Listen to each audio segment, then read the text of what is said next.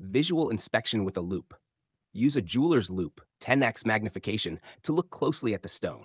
Real black diamonds often have tiny inclusions and a metallic, almost opaque luster. Fake stones may appear too perfect or have bubbles inside. 2. Fog test. Breathe on the stone to create a light layer of fog. Real diamonds disperse heat quickly, so the fog should disappear almost instantly, within 1 to 2 seconds. If it lingers longer, it may not be a diamond. 3. Scratch test. Use with caution. Diamonds are one of the hardest materials, Mohs hardness 10. They can scratch glass or metal without damage.